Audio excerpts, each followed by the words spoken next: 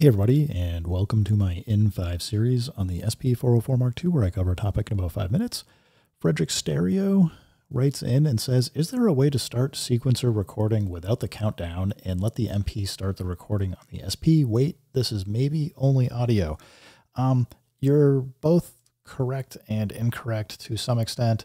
Let's just go through audio first. So what you're talking about is if I hold shift and pad 10, I can cycle through count in one measure, count in two measures, count in wait, and count in off. And what you're specifically talking about is count in wait, or if I hit record, select a pad, it's going to say wait. And as soon as I start playing audio that surpasses the threshold that's set in your settings, it will start recording. So I love this because it allows you to kind of ignore having to go traditionally or typically worry about the start point, because your start point will be close to the threshold or attack of whatever you're recording. So it'll make it easier to work with. That still doesn't mean you might not want count in off so that you tap record and whatever you want to at the same time, or you hit record and then tap what you want, but you'll have to probably do a little bit more cleanup of your samples to adjust your start time, maybe your end time. Anyway, that said, you're kind of correct that if you come to pattern mode and you hit record, and we'll just pick a pad, that if you once you hit record, it's going to decide, and I actually just was testing this to make sure it worked the right way. It right now is waiting for a note. Well, if we hold shift and pad 10, you have count in off, one measure, two measure, and wait. You can get into a section or a way of recording where you go record. If we hit record, I had it off, so it immediately just started recording, which isn't what you wanted. You were talking about it waiting for an event. So let's do this again. As long as you're not like in the record menu, just hit shift pad 10 and go to count in wait and hit record. And again, it's going to sit here and wait for an event. Now it's come into the pad view.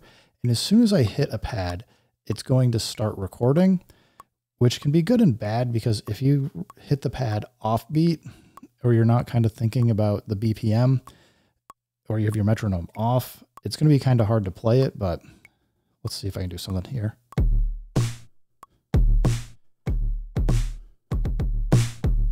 So I just recorded that. Now this is internal on the SP404 Mark II. I was using the pads here. So if I want to switch over, I don't know how much I don't know how much of the MPC you can see, but I'm going to use the pads over here, and we'll see if we can do the same thing. We should be able to. I haven't actually specifically tried this, but let me get to, I'm just going to get a new track. We'll go to 17. We'll pick MIDI output port A. And if we switch over here, let's see. Okay. I'm doing it. Let's now see if we go record.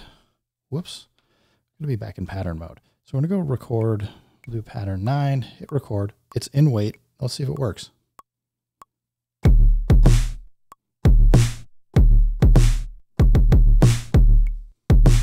That was a little bit of a fluff, but it works. So it's taking MIDI notes from an external source and it's recording them into the pattern, which that is pretty cool.